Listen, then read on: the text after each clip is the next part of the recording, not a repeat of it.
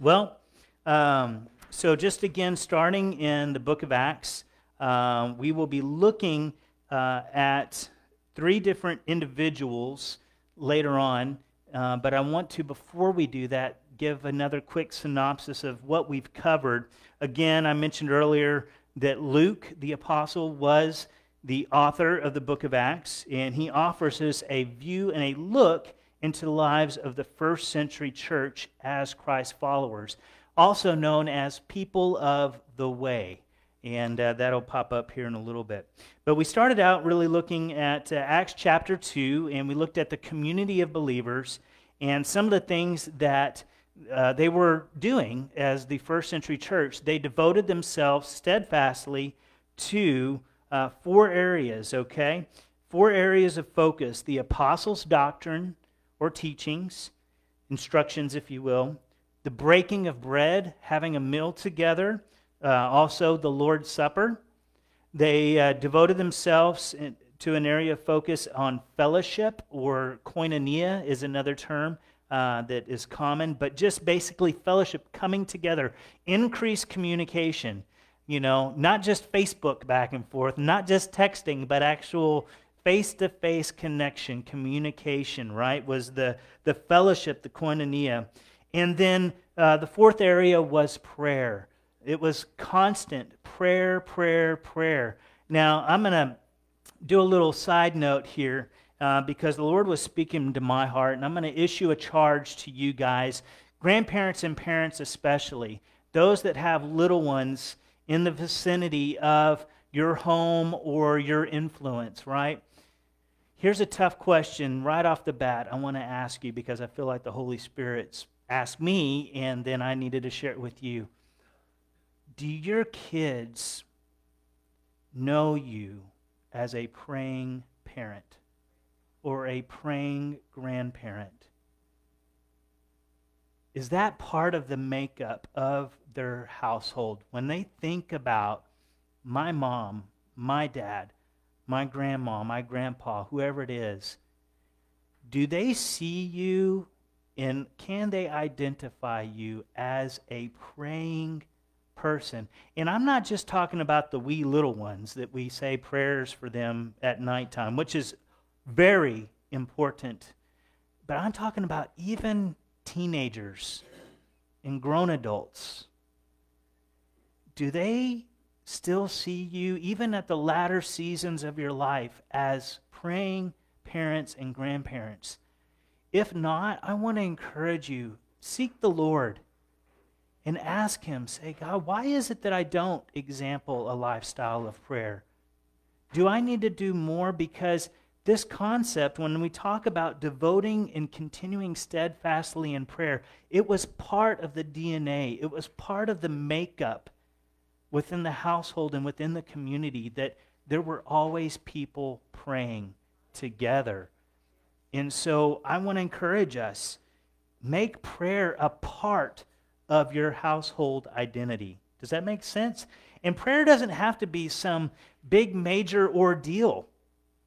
I remember in college, and again, I'm kind of sidetracking here, but I think it's very important. God cares more about the realness and authenticity of our hearts when we pray. There is definitely times whenever we intercede, and maybe there's inner groanings, and there's even volume, if you will, where we're doing spiritual warfare and certain things. That's all valid and important and part of the balance. But in your day-to-day moderation of life, are you abiding in Him? Are you praying to Him, seeking His face, and are those within your household able to witness that? And again, it's not a showboaty thing. This isn't like to glorify yourself in the moment, but out of sincerity, with sincere hearts, praying and exempling that lifestyle. Because if we don't example that to the younger generation, the likelihood of them passing that on to the next generation all the more decreases, right? And we don't want that. We want a continual going after passionately. What does Jesus say about He'd rather us be either hot or cold, not to be lukewarm, lest He spit us out of his mouth. That's pretty strong words there, right? Well, I want to be passionate. I want to be hot. I want to burn brightly for our Heavenly Father. Amen? So pray, pray, pray. So important. So Acts 2:46, it said this, every day they continued to meet together in the temple courts. They broke bread in their homes and ate together with glad and sincere hearts. We really spent a lot of time last week talking about that, thinking about Thursday coming ahead of Thanksgiving and coming together, having glad and sincere hearts, praising God and enjoying the favor of all the people. They had something to be thankful for, right? There had been fulfilled promises, anticipation, and then action was taking place and people's needs were being met. Now, throughout all of this, we see different times where Peter steps up and he has the boldness and he speaks forth the truth and the gospel message, and he uses every opportunity to point back to Jesus and to share the good news message. And when he did that, almost every time there was opposition. There was somebody that did not like what he had to say, and so sometimes Peter and John were imprisoned and released, and then they rejoiced, and that empowerment led to even more action. I mean, it was just like a supercharge, right? You know, I almost wonder if they went to prison sometimes to get charged back up, right? Because there was something powerful that was happening. And of course, we have the outpouring of the Holy Spirit, which without that, I seriously doubt that Peter and the disciples would have had the ability to carry that gospel message to the level in which they did. Thus, why Jesus said, go and wait for the promise of my Father, which was sending of the Holy Spirit, right? So we fast forward, Acts 4:32. I'm kind of going through this quickly to get to the meat of the message, if you will. But Acts 4:32, the action, intentionally finding a need and meeting it, finding a hurt and healing it. We talked about that. And if you look again, I'm going to look at Acts 4:32. And it reads this way. It says, all the believers were one in heart and mind. No one claimed that any of their possessions were their own, but they shared everything they had. With great power, the apostles continued to testify to the resurrection of the Lord Jesus. And God's grace was so powerfully at work in them all that there were no needy persons among them. Isn't that amazing? I mean, that's just still as amazing to me. Even Jesus said, the poor will be with you always, right? So there's that element of society where we recognize that, hey, there's always going to be need. There's always going to be struggle. But within the first century church, the koinonia, the fellowship, the community, the value that everyone had for one another in such a manner to where there was no need among them. Oh, that the church would be able to exist to that level again today. You know what it takes, though? It takes community. It takes transparency. It takes willingness to swallow pride. And it takes willingness to do even what Micah said and we prayed about, using the funds and the resources, the blessings the Lord sends into the storehouse for us to help meet those needs according to God's purposes and plans, right? So we have to frame our mind a little different than, per se, our Western churchy world mindset and say, God, what is it that you are speaking to us through your scripture? Can we be intentional, like I said last week, in finding hurts and healing them, letting the Lord flow through us to help heal those wounds, and then finding needs and meeting those needs, right? So we see this.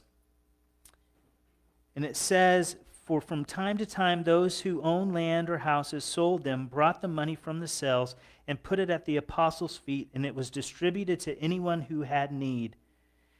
It says, Joseph, a Levite from Cyprus, whom the apostles called Barnabas, which means son of encouragement, sold a field he owned and brought the money and put it at the apostles' feet. And so you see this anticipation led not just to them sitting back on their haunches and waiting for blessing, but no, they took action, right?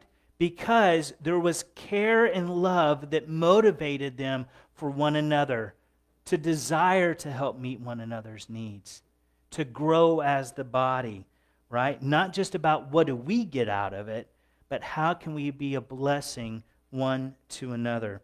So we're going to fast forward. I know that there's a pretty amazing story here of Ananias and Sapphira. You're welcome to go back and look at that. But I want to highlight 3 different individuals, and this is where I'm doing a sprint through the message, if you will, of 3 individuals that the Lord really spoke to my heart that we can't leave the book of Acts until we cover these 3 aspects or these 3 individuals. And that's Gamaliel, Stephen, and Saul/Paul. Okay? Now, how many of y'all know a lot about Gamaliel? No? Can't wait to share about Gamaliel. How many of y'all have heard of Stephen? Okay? And then, of course, we know Saul, the conversion to Paul, right?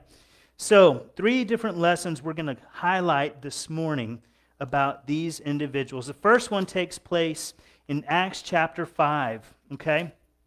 So, we see here in verse 17, there's been a lot of things that have been happening, even going up in verse 12 of chapter 5. The apostles were performing many signs and wonders among the people. They were being the church. They were meeting needs. God was empowering them. There were signs and wonders that were following them. Amazing things, right? But it didn't set well, again, with the high priests. And so you look down at verse 17, it says, "Then the high priest and all his associates who were members of the party of the Sadducees were filled with jealousy. They arrested the apostles and put them in public jail." Right? So it's a continual cycle that the apostles are finding themselves, right? Now, I'm going to get ahead of myself just for a moment because this concept of persecution, remember how I said I wanted us to filter this series through promises fulfilled and promises expected. Well, persecution, unfortunately, is part of the promises. That's kind of hard for us to wrap our mind around as the Western church, where we have been so overly, thankfully, abundantly blessed.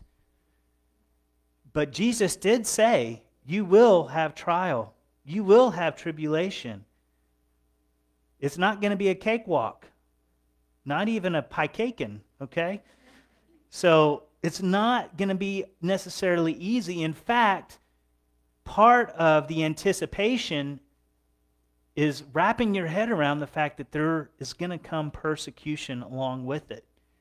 Now, it's not to say that we look forward to persecution and that we go out looking for persecution, but it is to say that if and when it happens, we don't let that shake us to the core, and we especially don't let it shake us off of our Lord and Savior as our foundation. So we see here, again, the apostles are persecuted and they're jailed. And it's amazing, though, because in those moments, even when they're jailed, there's still miracles happening. I mean, there's angels that are coming and freeing them out of prison, and then they're going back to the other church, to the first century church, and giving testimony of the miracles of what God is doing. I mean, I can't even imagine some of the things. Could you imagine the frontline headline stories of people that are being arrested, thrown in jail, and then the next thing you know, they've escaped, but it's not, in their own doing, but they're claiming that God set them free? This was commonplace. This was beginning to be the news of the day, and it was frustrating. The Sadducees and the high priest and those, right? So, in verse 27 of chapter 5, it says, the apostles were brought in. This is, again, after they had miraculously gotten out of jail. The apostles were brought in and made to appear before the Sanhedrin to be questioned by the high priest. And we're going to read this dialogue real quick. It says, we gave you strict orders not to teach in this name. Yet you have filled Jerusalem with your teachings and are determined to make us guilty of this man's blood. This is the high priest, of course, addressing the apostles, particularly Peter in verse 29. It says, Peter and the other apostles replied, we must obey God rather than human beings. The God of our ancestors raised Jesus from the dead, whom you killed by hanging him on a cross. God exalted him to his own right hand as Prince and Savior, that he might bring Israel to repentance and forgive their sins. We are witnesses of these things, and so is the Holy Spirit, whom God has given to those who obey him. Okay, that's, man, I mean, Peter, they were so in charge. They were powerful, right? To be able to have the responses. Verse 33 says, when they heard this, being the high priest, the Sanhedrin, they were furious. And they wanted to put them to death. That's not like, hey, we're going to discipline you and smack your hand. Let's throw them back in jail. They were so angered by Peter's response. They wanted to put him to death. Let's go. Let's stone him. Let's get rid of these guys, right?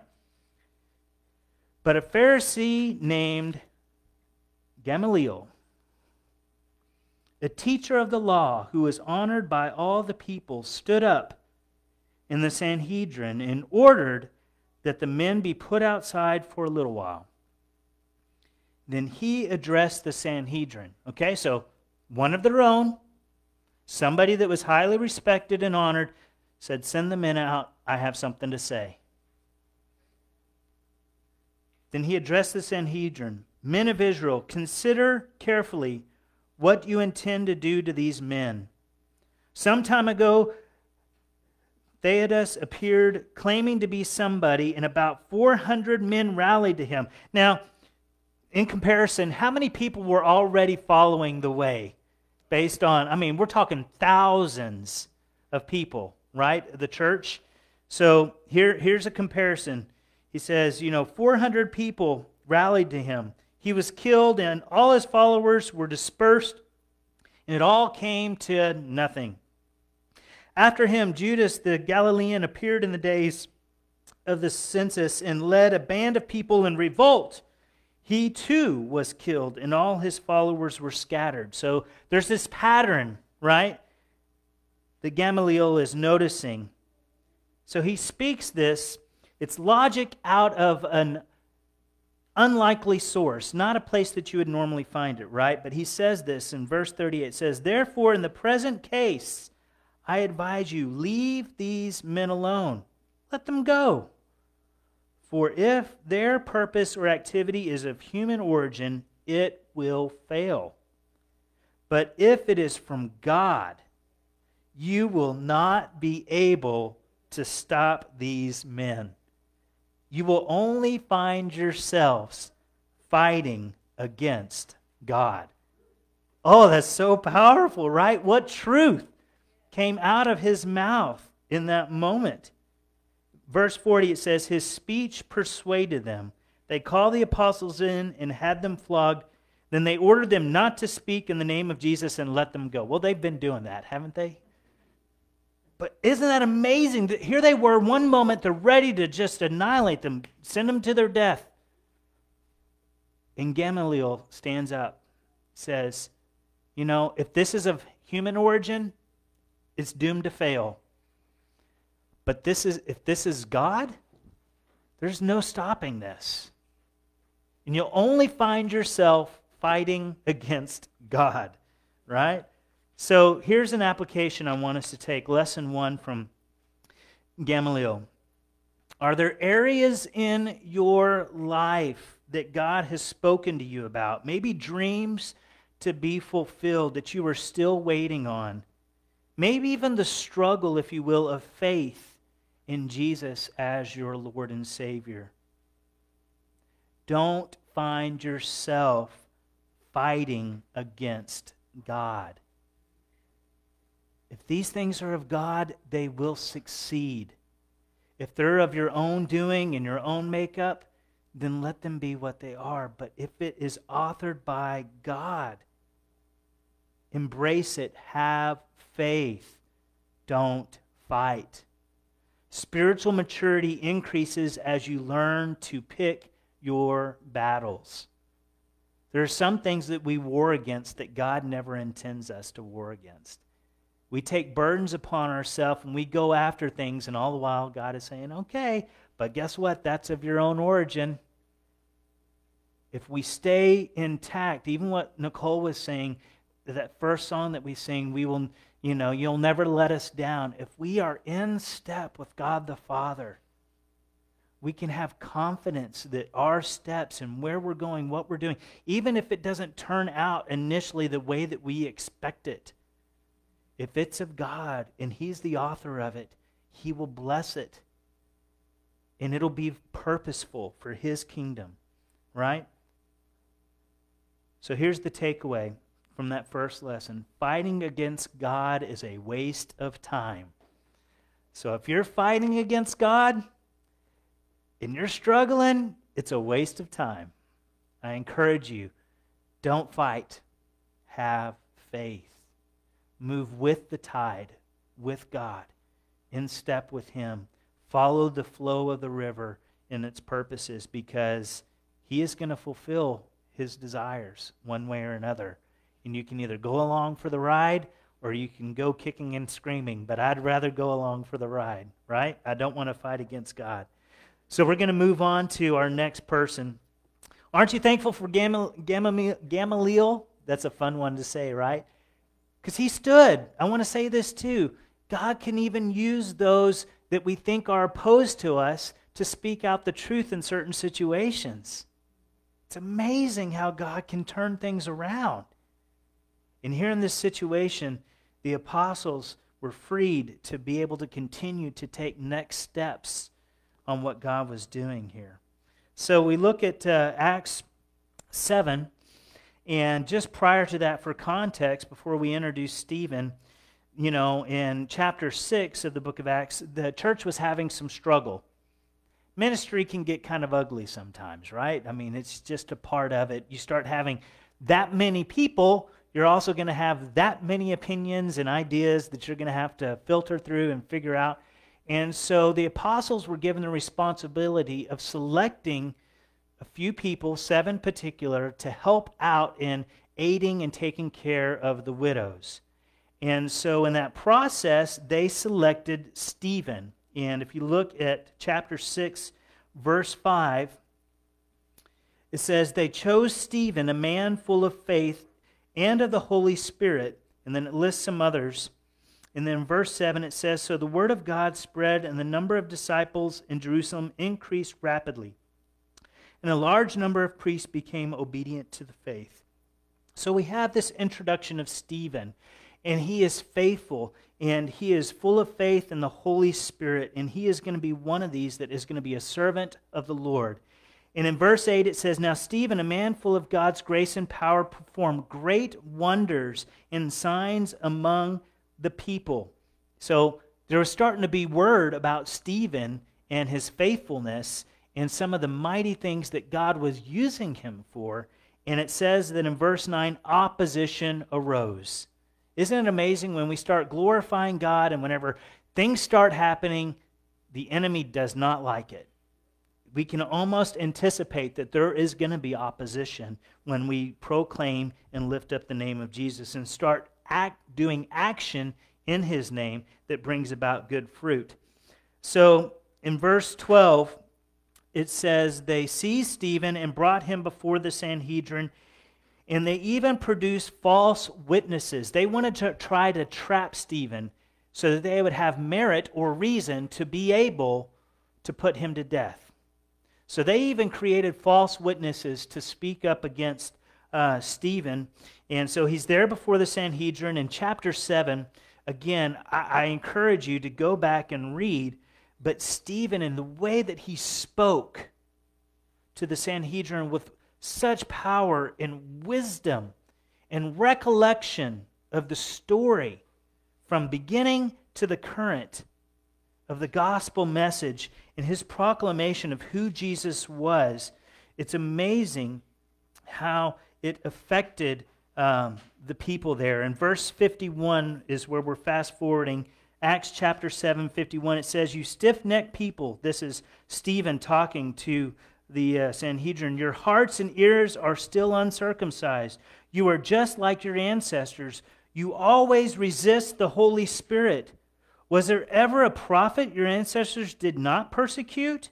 They even killed those who predicted the coming of the righteous one." Of course, he's speaking of Jesus. "And now you have betrayed and murdered him. You who have received the law that was given through angels but have not obeyed it." When the members of the Sanhedrin heard this, they were furious and gnashed their teeth at him. Man, those Sanhedrin, they just got upset all the time, didn't they? Just constantly furious and angry and just mad. But Stephen, full of the Holy Spirit, looked up to heaven and saw the glory of God, and Jesus standing at the right hand of God. "Look," he said, "I see heaven open and the Son of Man standing at the right hand of God." At this, they covered their ears, and yelling at the top of their voices, they all rushed at him, dragging him out of the city, and began to stone him. Meanwhile, the witnesses laid their coats at the feet of a young man named Saul. Introduction: Saul.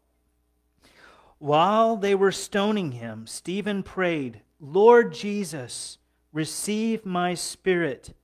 Then he fell on his knees and cried out, "Lord, do not hold this sin against them." Where have we heard that before? When he had said this, he fell asleep. In other words, he died. He perished, right? This is key here. And Saul approved of their killing him. All right, Saul. So we have Saul introduced here. So back to Stephen. So Stephen was a convinced servant and the first martyr for his faith. Stephen counted the cost and was willing to pay the price. He did not cower down. He did not just give in to the whims and the wishes of the Sanhedrin. He spoke boldly and faithfully and truthfully of what God had done in his heart, even to the point to where they were going to stone him, and they did, in fact, do that. Have you asked yourself the tough questions?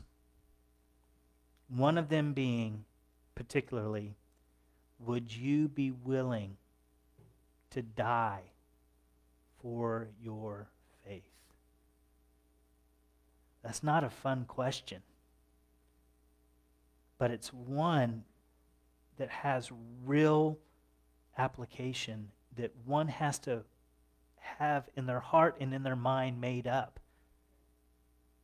Are you willing to die for your faith? Again, it's kind of a rewiring of our mind, because here in America, we're so blessed. Persecution to us is not being able to go to church, per se. And I'm not saying that's not persecution. I'm just saying the level and the intensity of what kind of gets our goat or we struggle with is a lot different than what even the first century church dealt with. But realize this: we have brothers and sisters in the faith, in the family of God around this beautiful globe, even as I am preaching this message, that are asking themselves that very real question of, do I have enough faith that I would be willing to die for my faith in Jesus Christ? Because there are men and women that are dying today because of their faith, that are continuing to be martyrs in the faith. Sometimes it is healthy to pause long enough to reflect and remember those who are truly suffering as a result of their faith. Proper perspective is very sobering. I love being able to come together and to fellowship and experience worshiping the Lord with my brothers and sisters in the faith. It takes it on a whole other level if we were having to do this in secret, under a guise of an underground church, if you will. it would put it in a whole other perspective if literally there were armed vehicles surrounding this place. At any point in time, if they found out that we had one of these, or that we proclaimed Jesus, or that we sang songs that if we stepped out that we could be arrested and potentially tried and even potentially die for our faith. It would take it to a whole other level. And I know that's kind of gloomy and sobering, but that is truth. That is what our world experiences in so many places. All the more why they value and cherish God's word and the beauty that it contains, right? So the takeaway, praying for our brothers and sisters who are being persecuted and dying for their faith in the same Jesus we worship, is always worthy of our time. If the Holy Spirit reminds you and says, hey, be praying for your brothers and sisters in the faith, do it. You never know what can be happening in the Spirit. Again, persecution is a part of the promise. It's part of the plan. It's not easy to swallow, but it is the real deal. And in the meantime, all the more how thankful we should be and how blessed we are to live in a country where we do still have the freedoms to gather and to worship, to peaceably assemble. Thank you, Lord. Thank you, Lord. Acts 9. We continue on. We had an introduction of Saul, right? So we're going to fast forward. And we see this amazing story of Saul and his conversion. Now, I'm going to highlight this. This is really a true story of an opponent turned advocate, right? We have Saul, who is a complete opponent of the people of the way, the first century church. And after his encounter with God, he becomes one of the biggest advocates for the movement of the first century church, right? So we see here, before we get into 9, I'm going to read this real quick. An interesting little info fact. Saul's name wasn't changed at the point of conversion. I know many of us have thought, even I have thought at times, well, when Saul met God on the road to Damascus, his name was changed to Paul. That wasn't the case. In fact, Saul's name wasn't changed. His name was also Paul. The custom of dual names was common in those days. Acts 13:9 describes the apostle as Saul, who was also called Paul. From that verse on, Saul is always referred to in Scripture as Paul. Paul was a Jew born in the Roman city of Tarsus. He was proud of his Jewish heritage, as he describes in Philippians 3:5. Circumcised on the 8th day of the race of Israel, of the tribe of Benjamin, a Hebrew of Hebrew parentage, in observance of the law of a Pharisee. So zealous and devout was he that persecuting Christians was the natural way for him to show his devotion. He chose to use his Hebrew name Saul until sometime after he began to believe in and preach Christ. After that time, as the apostle to the Gentiles, Romans 11:13, he used his Roman name, Paul. It would make sense for Paul to use his Roman name as he traveled farther and farther into the Gentile world. And we know he was one of the greatest missionaries.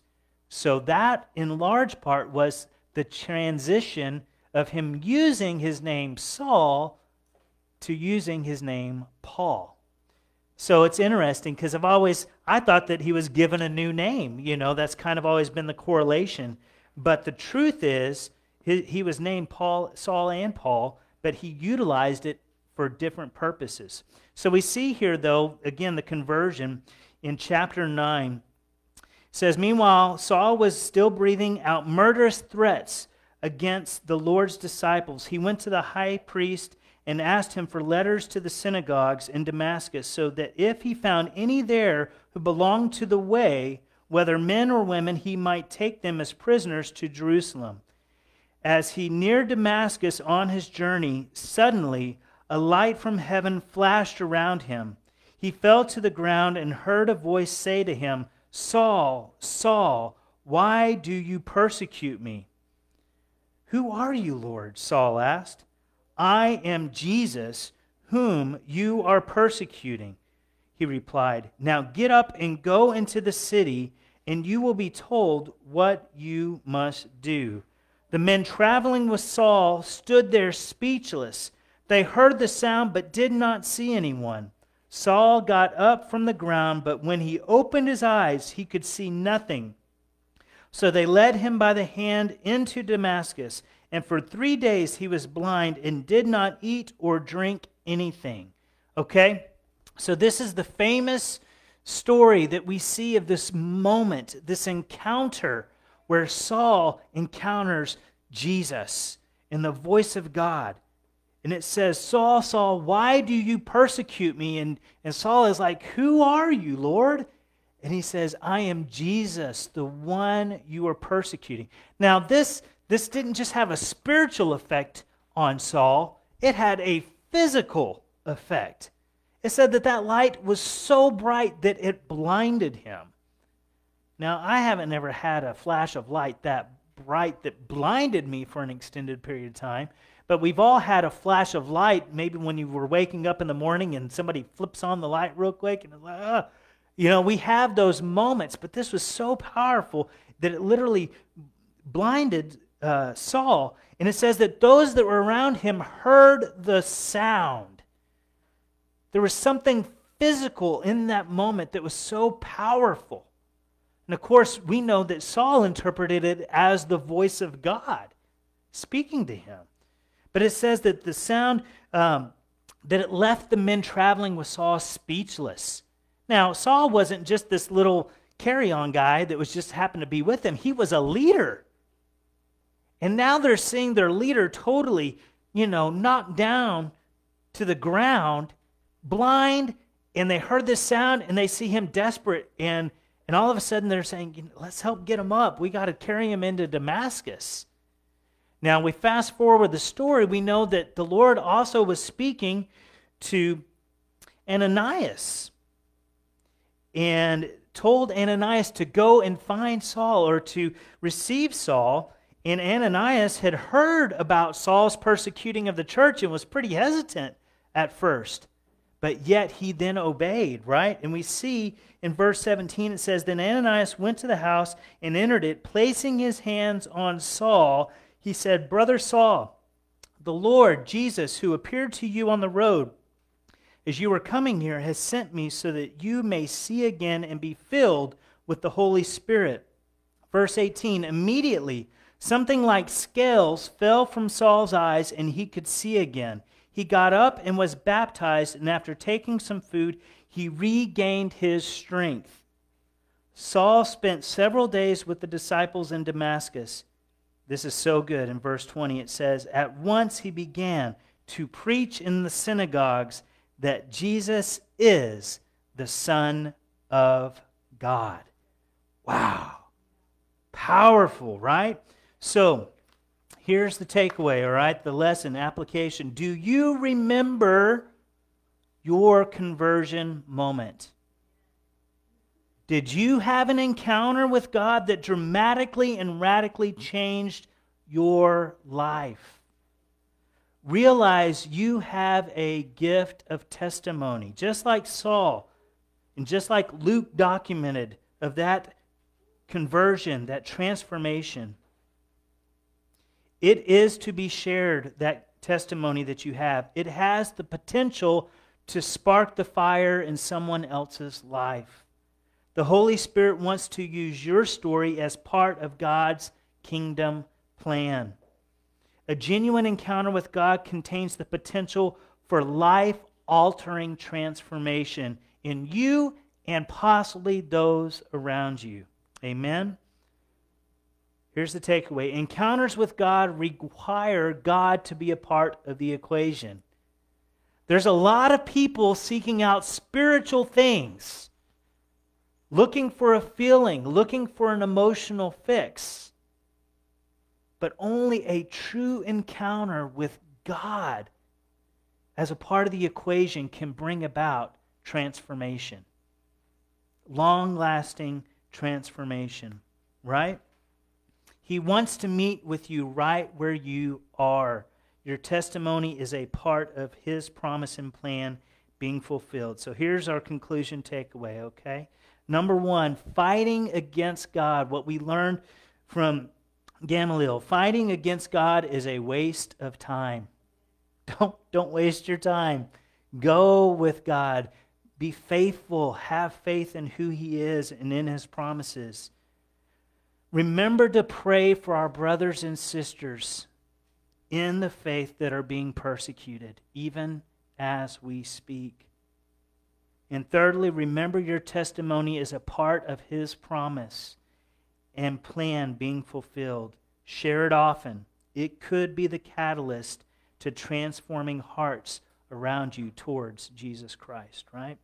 So we said all of this whole series was to be taken through the filter of promises fulfilled and promises expected.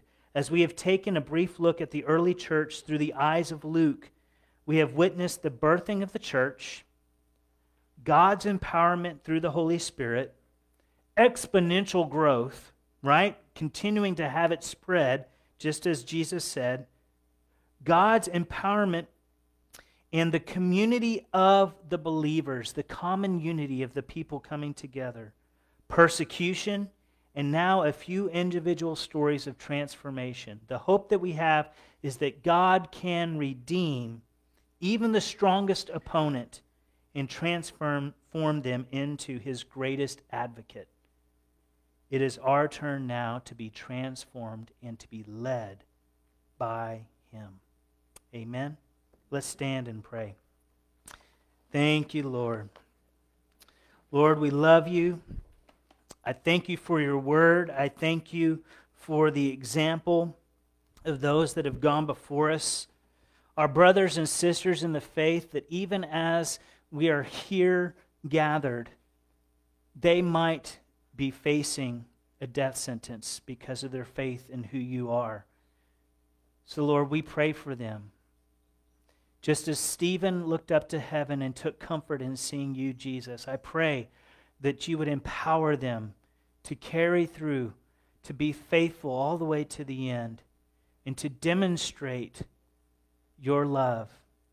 God, I pray that you would help us in our lives to share our testimony, our God encounter moments that have been so transformational in our lives, that it'll point back to Jesus, point back to who you are, and that it would give you glory and honor.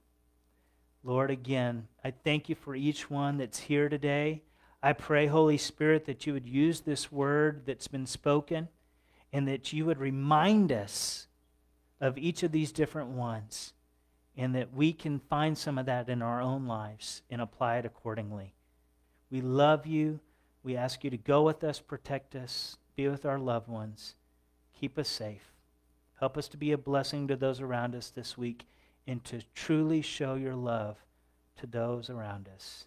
In the mighty name of Jesus we pray. Amen. Amen. Bless y'all.